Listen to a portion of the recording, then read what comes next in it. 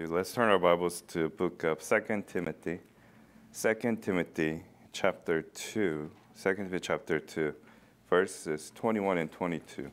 2 Timothy chapter 2, verses 21 and 22. The title of the message is, Are You Running from Sin? Are you running from sin?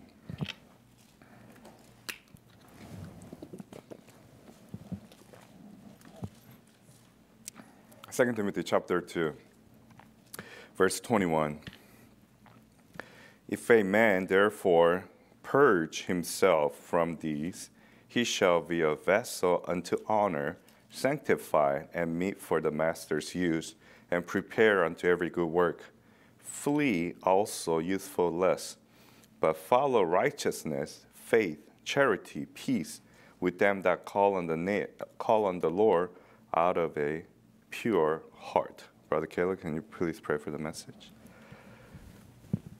Thank you for, first of all, saving us from our Lord and giving us eternal life in heaven, and of course, giving us an opportunity to meet once again on this Sunday morning, Lord. Each of us who's in here, Father, thank you for helping us meet here today. And as we listen to your word today, and as we dedicate today, this Sunday, to you, Lord, we pray that you please fill us with the Holy Spirit and help us to do it for you, not for any other reason, but for you, Lord. Help us to have good fellowship, and help us to open our ears as we listen to today's preaching. Bless Pastor Jae. Fill him with the Holy Spirit as he delivers whatever he prepared unto us, Lord. Please be with us for the rest of the day. In Jesus Christ's name we pray. Amen. Amen.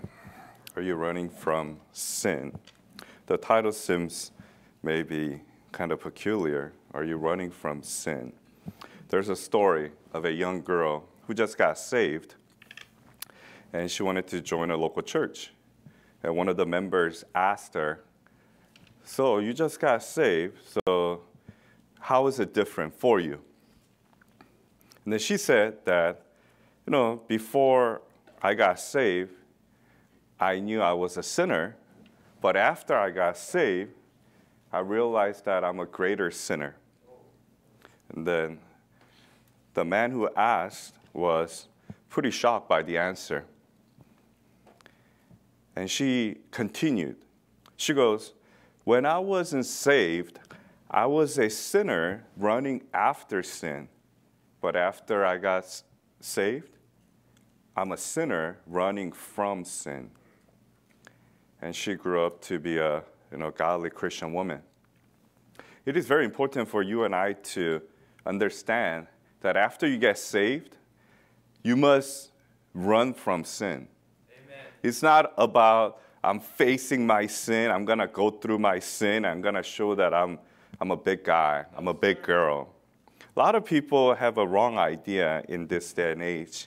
And we hear it, we discuss it all the time. We need our young children, we need any of the persons, they need to go through some things. And I want them to go through that thing in order for them to understand what it is. And a lot of times you allow your children to go through certain sins that they should never be near. Yeah.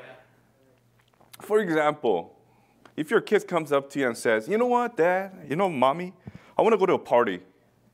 It's a clean party. And this is a high school kid asking you. It's a clean party. There's no bad music. There's no bad food or drink. There's no drugs. We're just going to sit down and chat, have a nice dinner. Okay, and if you're a parent, so naive and ignorant to let that happen, it's on you. Yeah. What do you think is going to happen at those places? You're literally, if that kid is saved, that kid is running after sin. Yeah. What should that kid should have done? Running from sin. Say no to the party. Yes. But as a parent or as a guardian, if you allow that to happen, you're literally letting your child walk to the snare, walk to the trap, just like that bear trap, and get caught in it. And after you get caught by a bear trap, I don't know about you, you're gonna maybe not able to walk again like normally. That's how strong those traps are. And in your life, there's a lot of those bear traps around you. Amen. In order for you to avoid it, in order for you to not be damaged by it, in order for you to not have a permanent scar and, limp, you have to run from it. Yes. as Christians, you and I are not strong just to go through it and be faced with it and be like, you know what? I'm better man than that sin. You're not. Amen. You're not better woman than that sin. Right. The sin will get a hold of you, and there's no way you could defeat sin by constantly going after sin. That's it. You used to be a drug addict. You know what? I'm going to show to people that I've overcome that sin by going to a marijuana dispenser every day. I'm just going to walk by it. I'm going to walk by it. So 200 out of the 365 days, you walk by it and nothing happened. But man, your life just crashed. You lost the job. Your spouse left you. You heard that you have this terrible disease. Man, and then you don't want to live anymore. And you still go through that same dispenser. What do you think you're going to do? Right. You know what? I have reason to do it today. I have reason to do it today. And you're going to go and get that marijuana, and you're going to smoke, and you're going to commit that sin. Yeah. It is a common example for any Christian. When you let that sin be present in your life, if you see that sin all the time, it is inevitable that you're going to do it. It is just a matter of time. That's why the Bible says in 2 Timothy 2:22, flee also youthful lust. Abstain from all appearance of evil. God wants you to just run away from it. There's no reason for you to be close to it. If there's a fire, do you feel like you want to just walk by it? No, sir. I mean, if the wind direction changes, what happened? Just like the fire in Paradise, California. Yes. Recently it happened. When the wind direction changes, cars get caught. I'm pretty sure when you're driving, cars could go fast. Now, you know what? I just book it. I press the gas hard. I'll be going 60 miles per hour in no time. And then those fire can catch me. No, sir. It's going to catch you, and it's going to consume you. Yep. Just like that sin. You think, I see it right there where that piano is, so you can't really reach out to me. But once the wind comes and it's on fire, it could just burn you. Yes. And it could just kill you, just like that. So as Christians, you have to realize that you need to have a testimony like that young girl. After she got saved, she said, this sin is greater. I feel like I'm a greater sinner than before. I don't know about you guys. After you got saved, you should be feeling that I'm a greater sinner than ever before, because those have been magnified to you. And because now you know the truth, you're growing in the Word of God, you know how foolish and how sinful you were. Amen. And you realize that I've been running after sin. But even after you got saved, Christians, you need to realize that you live a life where you've been running after sin instead of running from it. And that is a bad testimony for you to have, not just outwardly, but internally, right? Have you ever looked at yourself in the mirror and how pitiful and shameful you are when it comes to living a sanctified life? I mean, sanctification should be a fruit of a justified life. Sanctification should be a fruit to those Christians who accepted Jesus Christ as their Savior. Sanctification should be your everyday action. However, sanctification is furthest from so many people. I mean, John 17:19 says, and for their sakes I sanctify myself, that they also might be sanctified through the truth. I mean, that's what the Lord said. The Lord himself, right? I sanctify myself. But sanctify the Lord God in your hearts. 1 Peter 3:15. I mean, you have to, right? And be ready always to give an answer to every man that asketh you a reason of the hope that is in you with meekness and fear. Sanctification is the will of God for every believer. 1 Thessalonians 4:3 says what? For this is the will of God, even your sanctification. You know, sanctification and holiness is so important that it came out 1,666 times in the Bible. And that tells you how important your sanctification is. I mean, first of all, what is sanctification, right? Sanctification, basic meaning is separation. I mean, are you separated from sin? That's how you're going to be sanctified. And of course, and you are sanctified, which means that you're separate unto God. So Bible meaning of sanctification is to be set apart by God, from sin, and for a holy life. Amen. Right? If you take in any of our Bible study classes, class that my brother teaches, I mean, that's a phrase that you will hear. The Bible meaning of sanctification is to be set apart by God. God has set apart you and I. Yes. How? When we accepted Christ as our Lord and Savior, our old man is dead now. Amen. We have a new man. Yes. We're sanctified by God, for God, from what? From sin. Yes. For what? For a holy life. Then if your life is not exemplifying holy life, then you're not sanctified. You have to be set apart. You have to. If you're not set apart, then you're attached to it. Right? Just like a Lego. I'm sure you guys love Lego. And I grew up building Legos, yes. Right?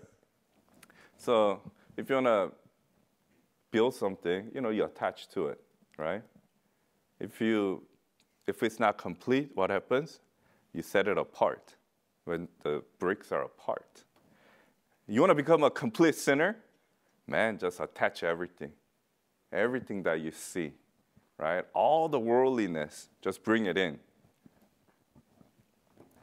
That's where wrong experiences come in, right? You know what? I need to experience this so that I could empathize with people who fail in the future. And that is not a smart thing to do, right? You know what? I want to be that brother. I want to be that sister. Be able to help someone who have alcoholism, right? So I'm going to start drinking. I want to know how it feels, right? Man, you're on the road to destruction, yeah. Right? You know what? I'm going to tell these young people, it's not a good thing to date before, dating not to be married, but just to fool around, right? So I'm going to try it, right? I mean, you're going to go through a lot of heartbreaks, maybe, unplanned things happening. It's not for you to experience to be sanctified, right? It's not for you to play around with sin in order to be sanctified. In order for you to be sanctified, in order for you to be set apart from sin, in order for you to be separated from evil, in order for you to be separated unto God, you have to flee. You just have to run. Yes. I mean, if the sin presents itself to your face, you run. Amen. If sin presents itself to your ears, you just run. Yes. Right? A lot of people just think that just seeing is the only thing. Of course, seeing is one of the biggest reasons. But many times you hear things, and it causes you to run after sin. And for example, isn't it funny? We're human beings that are attracted to negative things, destruction, and sin. You hear someone says, there's an accident. You're going to run after and see what just happened. At least majority of you. Maybe some of you don't even care, right? I mean, the other day, street preaching, we're at the corner, Olympic and Vermont, and two cars were making left turn. And one car tried to pass the front car and hit the bumper, and then right side of the rear was, destroyed. Not completely, but pretty bad. There were a lot of debris on the ground. So what do people do? People flock to it. They just try to see what happened, right? Jay Flavor once said that it is easier to cry against 1,000 sins of the others than to kill one of your own. It is very easy for you to cry against every other person's sin because it's really easy for you to see, right? Yeah. Man, he is not clean today. She is not dressed right. Oh, man, he's not talking right. Man, she has too much perfume. He is eating too slovenly, or whatever the thing is, right? Man, she is, not spending more time like she should with me, And like, man, wow, bad word came out of her, bad word came out of him. So it is very easy for you to cry against 1,000, tens of thousands sins of others than to kill one of your own.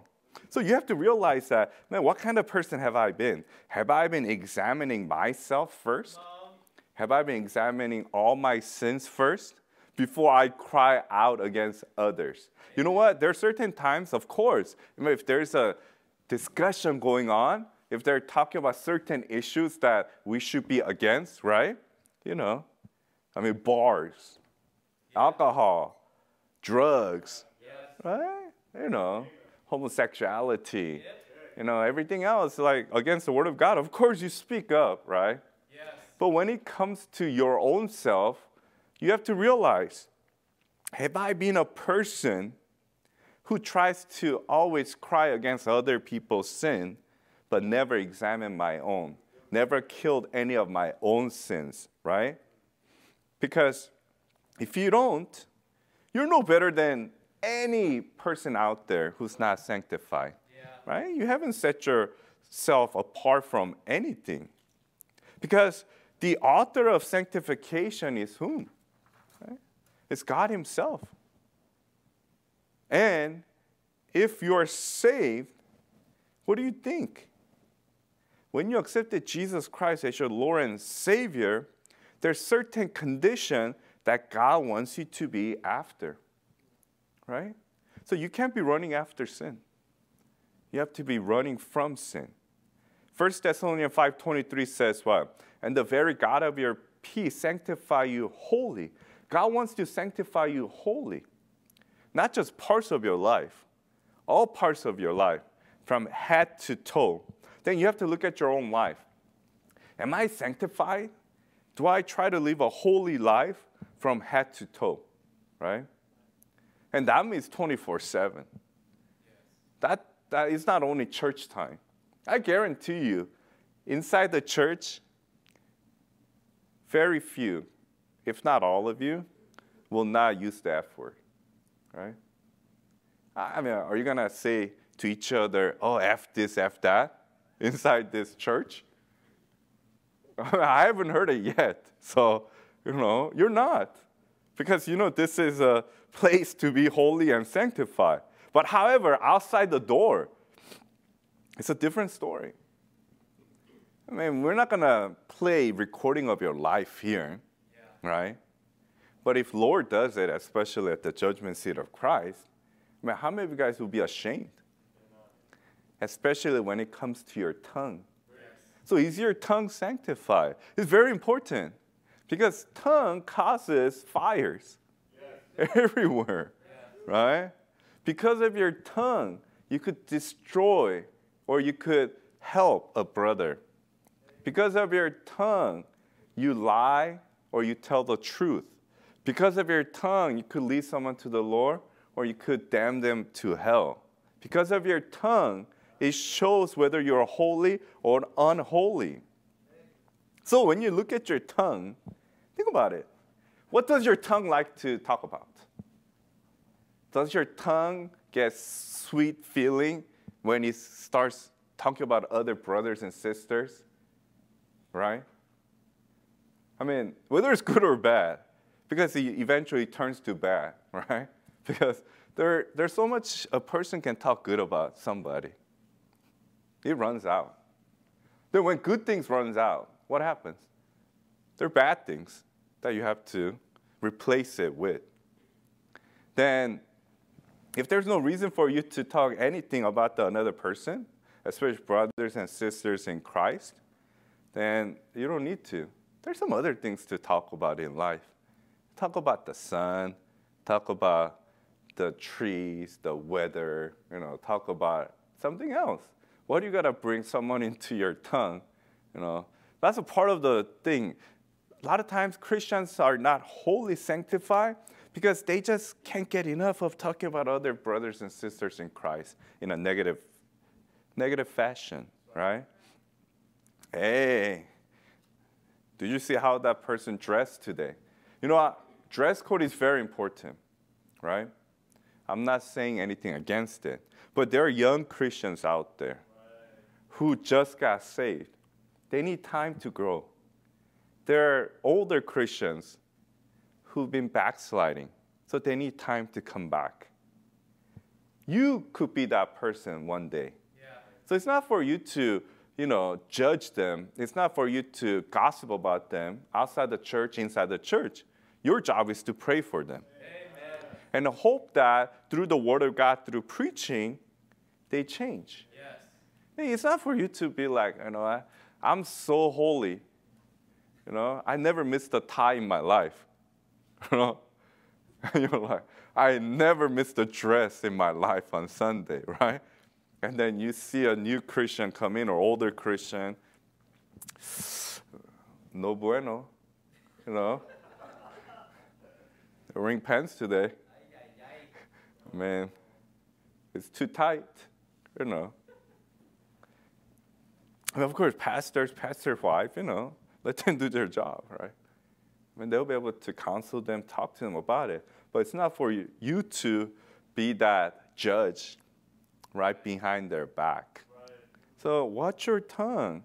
Maybe your actions are holy and separated. But many times, that last thing, your tongue, is the one that's always causing you. It's tongue that's always burning your house down. How many times you and I have rebuilt our spiritual houses because of God's grace, right? Because of His mercy. We're building it again and again and again. Think of it like this. You're doing well, and you build a foundation. Now you're, building doors, windows, attaching all the other stuff. But suddenly, fire started. So one of the rooms burned down. And that's your Christian life. It's going to take maybe until you die and go to heaven for a house to complete. But you want to make it as complete as possible. Amen. You want to make it a place where at least you could dwell, right? Yes. But for many, it's so dirty. It's like your spiritual house is so dirty, polluted. No one wants to go in. Why? Because no sanctification in your life. Because when you should be sanctified by the Word of God, you're sanctified by other things. When you should be sanctified by listening to preachings, you're listening to other things. When you should be sanctified by looking at godly things, you're looking at ungodly things. When you ask, how are we sanctified? Bible has all the answers, right? Yeah. You're sanctified by truth.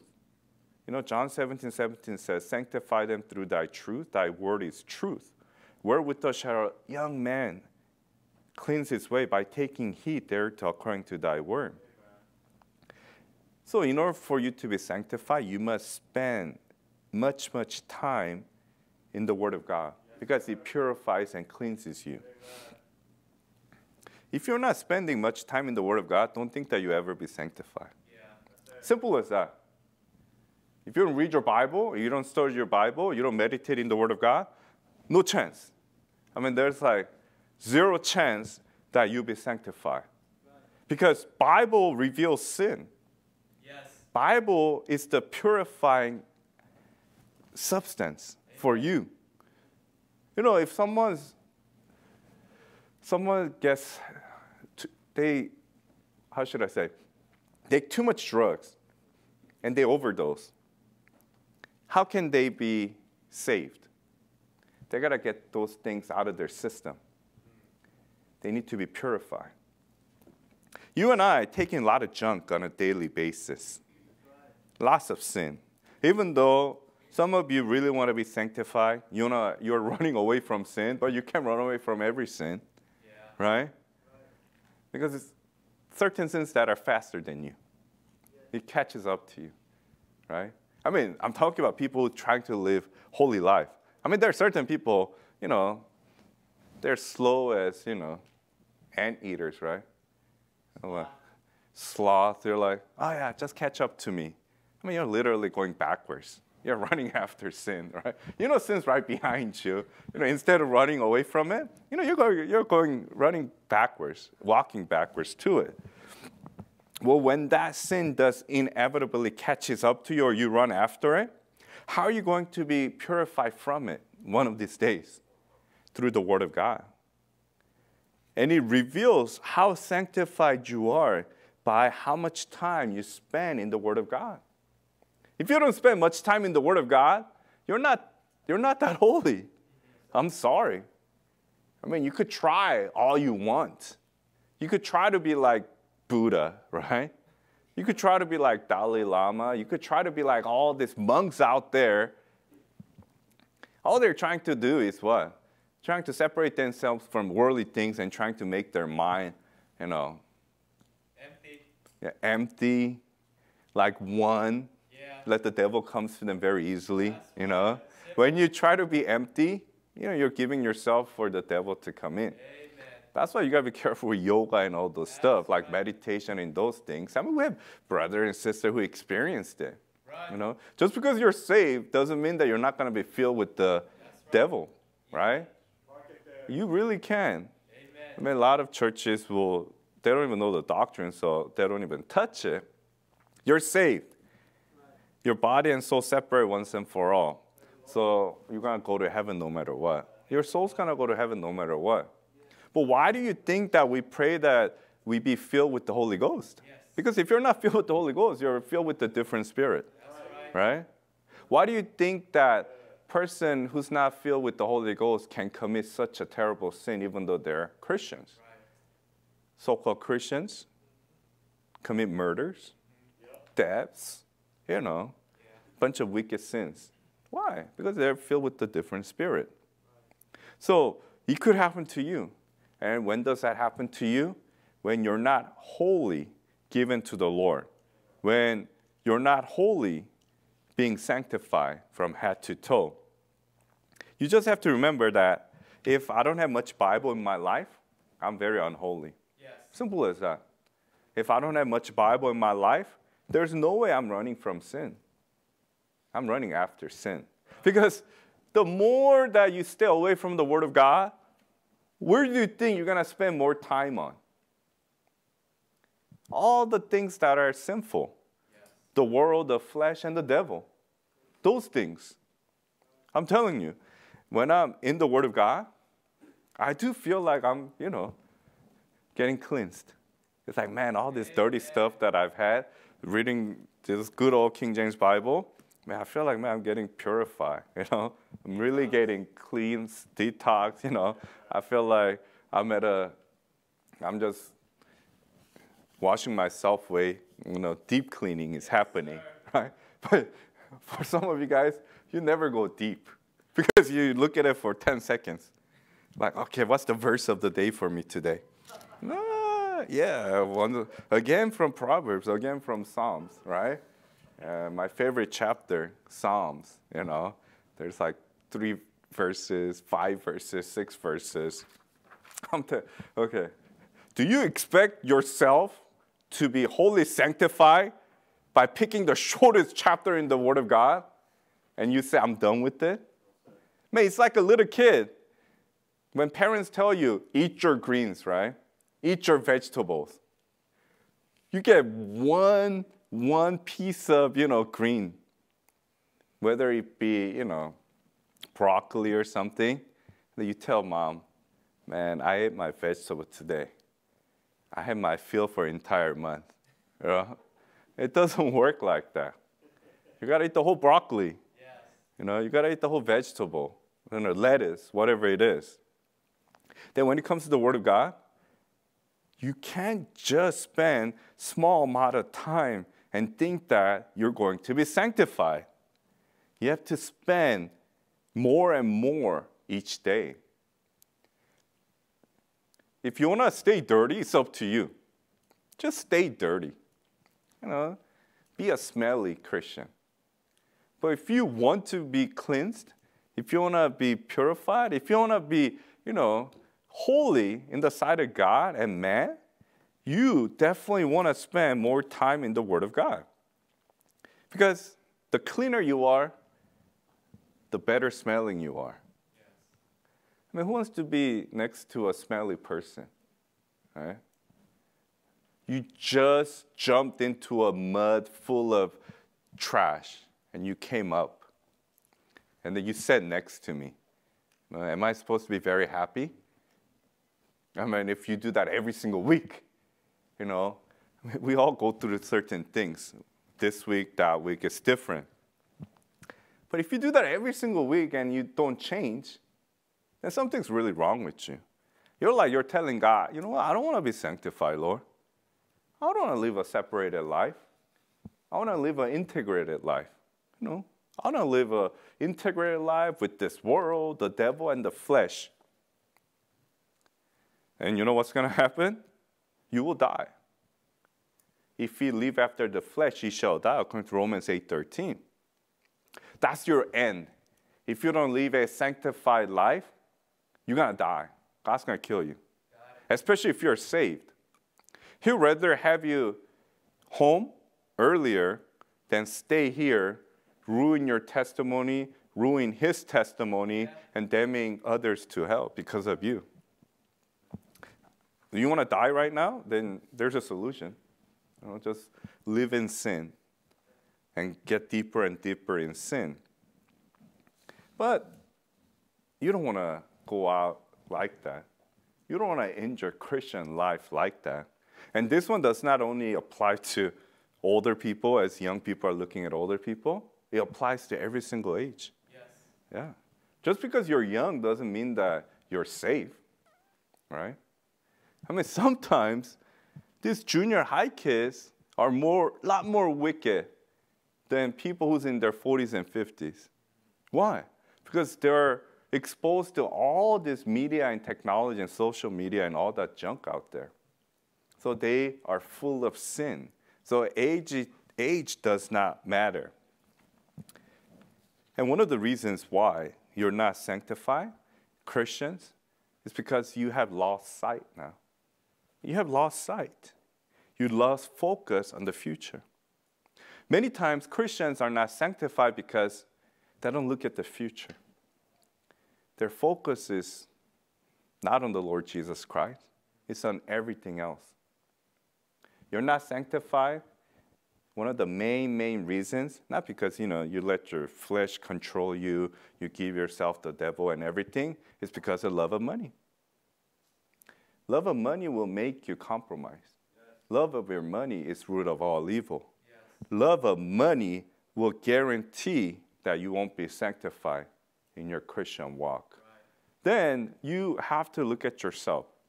I mean, even young ones now think about money more than ever before. I mean, when a kid should be asking for like G.I. Joes or Barbie dolls, right? Yeah. They're asking for like this outrageous stuff now. They're like 6 and 7. iPad.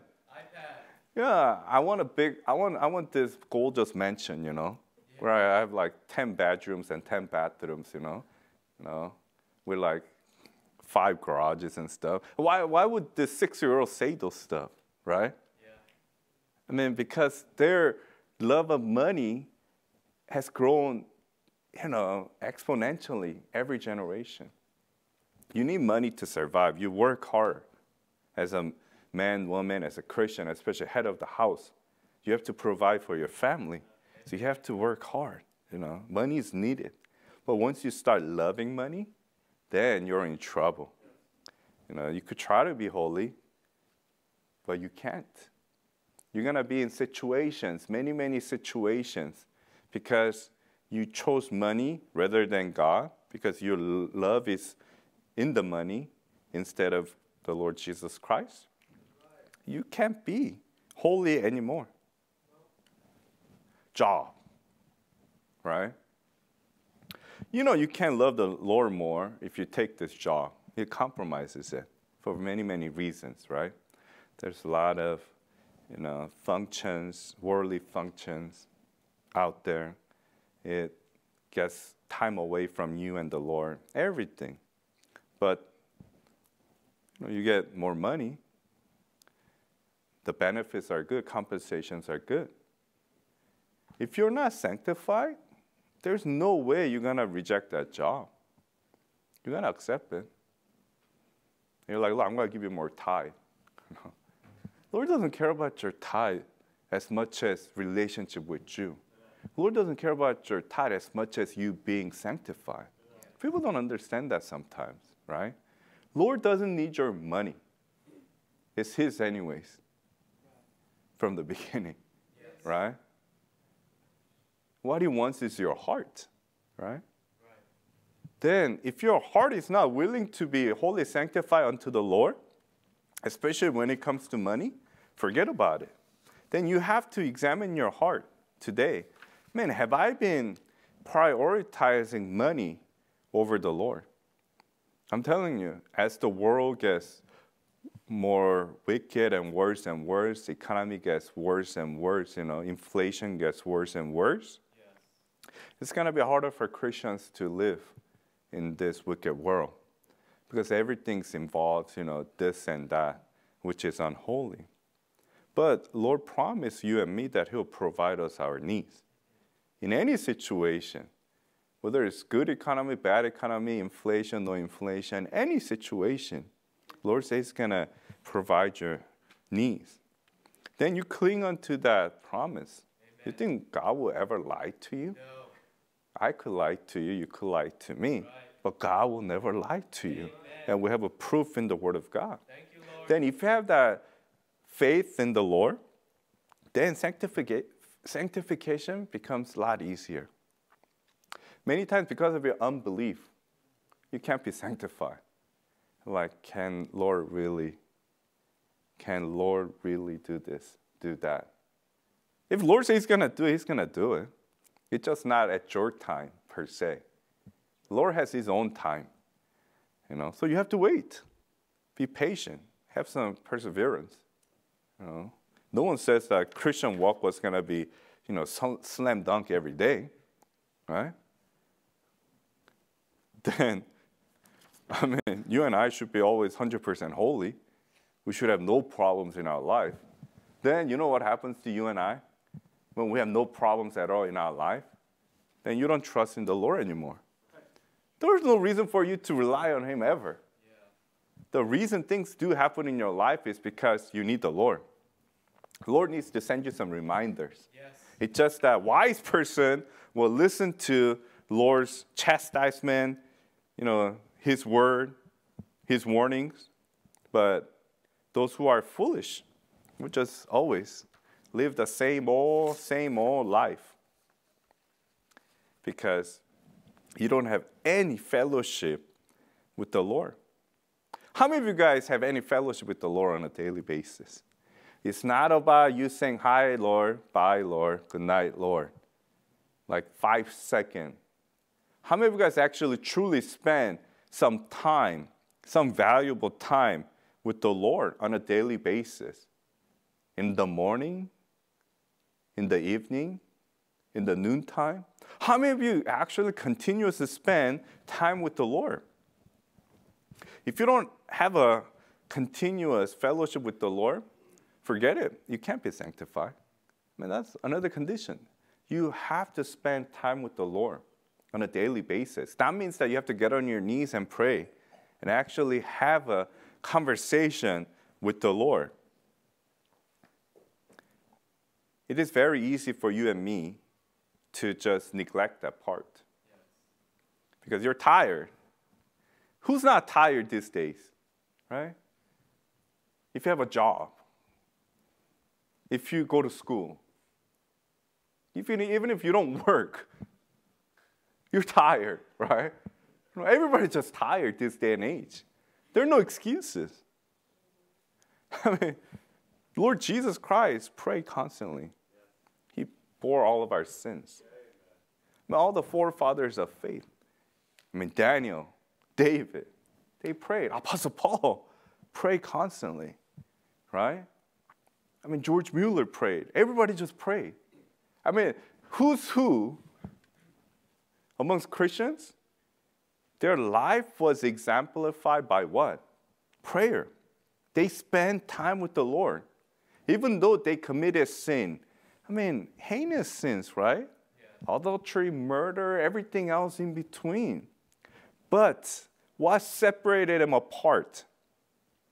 They have fellowship with the Lord continuously. You want to be separated unto God? You have to have fellowship with Him. You have to spend time with Him on a daily basis. Even if you're tired, you have to spend time with Him. Even if you're about to die, you have to spend time with Him. Even if your flesh says no, no, no, no, no, consider it dead. It's a dead being. You do it. See, the new man is willing. It's just that you're not listening to new man. You're always listening to old man. See, sanctification is progressive. It's a daily process. It has to happen on a daily basis, right? And you have the answer to be sanctified through the Word of God. And you can be sanctified by having fellowship with the Lord all the time.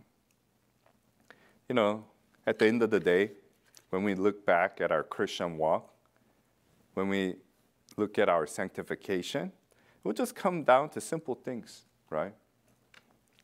Have you spent time in the Word of God? Have you spent time with the Lord? Have you hated sin? Have you run away? Have you run away from sin? You know, running from sin.